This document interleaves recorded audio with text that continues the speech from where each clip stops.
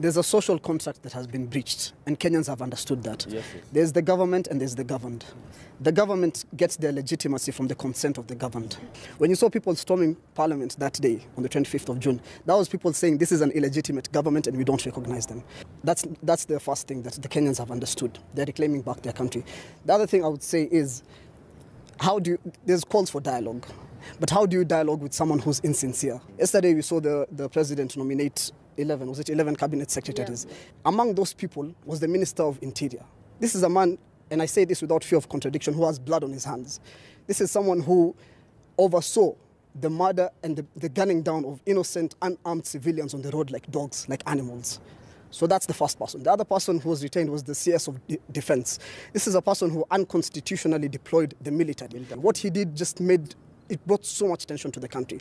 So now when Ruto brings back such people to the cabinet, what he's doing is spitting on the graves of the people who died in the past 1 month. So you can't dialogue with such a person. He has no goodwill, no good faith. So no dialogue is what you're saying, right? And you're saying to me that so long as the core issues are not addressed, people will continue to go back to the streets.